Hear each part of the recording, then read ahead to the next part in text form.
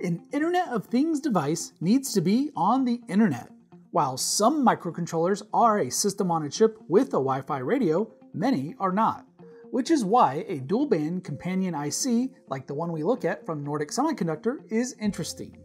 In this video, we look at the nRF7002, overview the development kit for it, explore a code example, make some RF measurements, and compare options to get started with the IC. Welcome back to Workbench Wednesdays. My name is James. Let's go compare.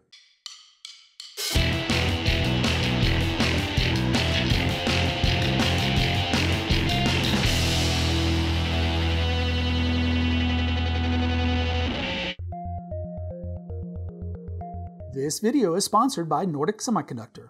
You might know Nordic because of their 2.4 GHz wireless system-on-chips, or SoCs, that support a wide range of protocols. They also have modules that connect to cellular networks. The nRF70 is their first Wi-Fi series. The nRF7002 operates at 2.4 and 5 GHz and is Wi-Fi 6 compatible, meaning it supports features like target wake time, station mode, OFDMA, and BSS coloring. And to be upfront, I am not covering those technologies in depth or even testing them in this video, but let me know if that's something you're interested in. This companion chip connects to their existing SoCs or other microcontrollers via SPI or quad SPI. There is also a port called Coexistence available that enables the nRF70 to share an antenna with a Bluetooth radio and to manage which radio is active. The nRF7002 is the full-featured dual-band version, the 7001 only operates at 2.4 GHz, and the 7000 only provides location via SSID.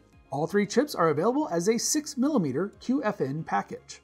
Nordic offers several boards to help you get started and to use the nRF7002. The development kit, or DK, has a nRF7002 connected to a 5 GHz and a 2.4 GHz chip antenna through an RF switch. These SWF ports allow you to connect a spectrum or signal analyzer. It connects via quad SPI to a host nRF5340 SoC, which contains two ARM Cortex-M33 cores, support for near-field communications, and a Bluetooth 5.4 radio. It connects to the 2.4 GHz antenna through an RF switch. The processor also connects to the Arduino Uno form factor pin headers that break out the GPIO functions and its own USB connector.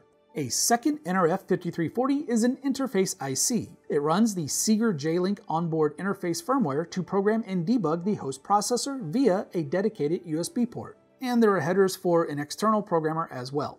That same USB can also power the board. Alternatively, you could connect a LiPo battery. The pin headers simplify measuring current consumption with a power profiler kit. For usability, there are two general-purpose push buttons and two LEDs. Nordic supports its chips through the nRF Connect desktop application, Toolchain Manager, and the nRF Connect SDK, which also works with VS Code. Inside of there are extensions from Nordic. Once they're installed, it is very easy to build a new application or check out the sample code. For example, we can look at the Wi-Fi shell application. Before this video, I followed Nordic's tutorials on configuring a build for the nRF7002 DK board, so we just build the code as is. And while that builds, I connect a USB cable to the onboard programmer.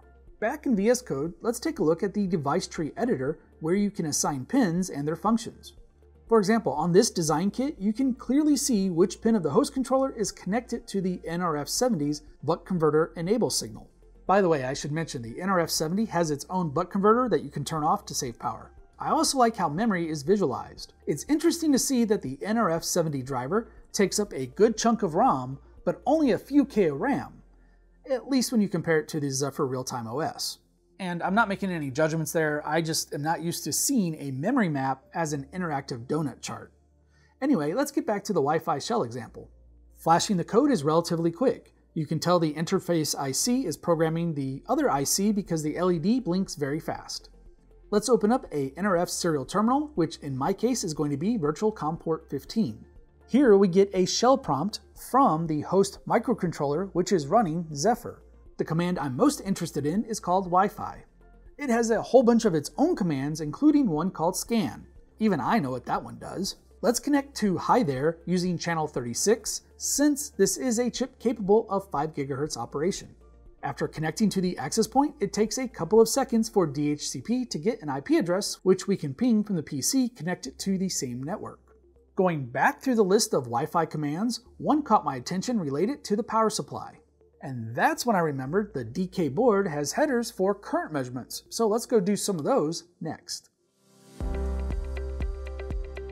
The Power Profiler kit is also from Nordic. It is a USB-based current meter. It replaces a pin header on the DK, which is connected to the nRF7002.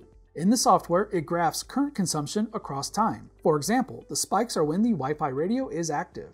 By pinging the nRF7002 or changing its connection state, we can see its dynamic power usage. For example, it looks like it spikes to about 200 milliamps when transmitting and idles around 60 milliamps. Over here is when it is off.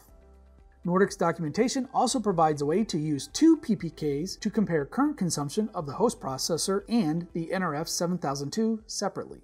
If you are doing anything with battery-powered IoT devices, I highly recommend the Power Profiler kit. In fact, I bought that one myself a while back, and I'm really glad I did. It's a great tool.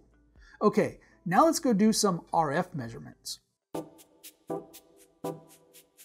The SWF socket is a switch that disconnects the chip antennas.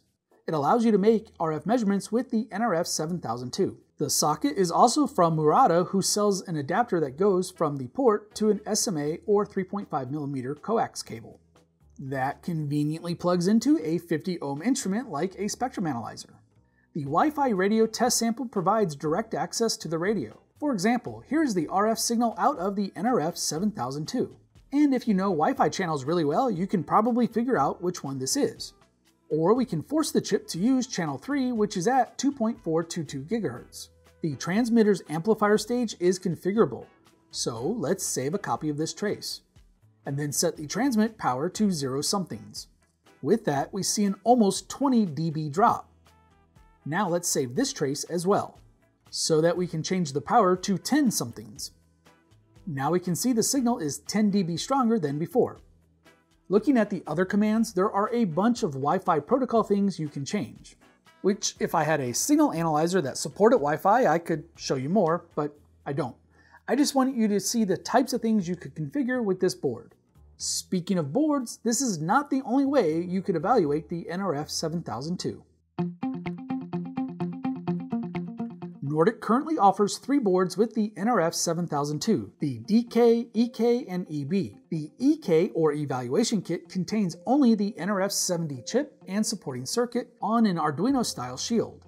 Nordic intends for it to be connected to their other design kits so you can add Wi-Fi 6 to their other BLE SoCs. Technically, it should work with Arduino boards, but keep in mind that the nRF70 is not 5V tolerant, so it should only be used with 3.3V boards like the Arduino Uno R4. Yeah, I know, that board already has a Wi-Fi chip, but at the time I record this, it's the only one I have, and there's no Arduino libraries for the nRF7002 anyway. However, there is a proof of concept driver available for Raspberry Pi if you are running Ubuntu. The EB or expansion board is dual purpose. It has an edge connector designed for Nordic's Thingy53, which is an all-in-one device containing an nRF53 SoC and various sensors. It also ships with firmware to work with Edge Impulse, a third-party platform that helps build and deploy machine learning modules very quickly. The EB adds Wi-Fi capability to the Thingy53. But you can also break off the edge connector and solder the castellated pads to a custom PCB, which is somewhat easier than designing the nRF7002 into a custom board. Ask me how I know. In summary, the DK is the most complete development kit and is ideal if you plan to design a board from scratch. The EK is good if you are already familiar with another SoC's DK and just want to add Wi-Fi to that. And the EB is good for the Thingy53 or to easily add Wi-Fi 6 to a custom board without dealing with all of the RF design stuff. You can find show notes over on the Element 14 community. I put links to the 4 different products mentioned along with some other links. Let me know over there if you have questions or ideas on how to use the nRF7002 in your designs. Hey, thanks for watching. Check the link below for show notes on the Element 14 community. You'll find lots of great stuff over there. If you want to see more videos from me or the other host, tap or click the things on the screen. For now, it is time for me to get back to my electronics workbench.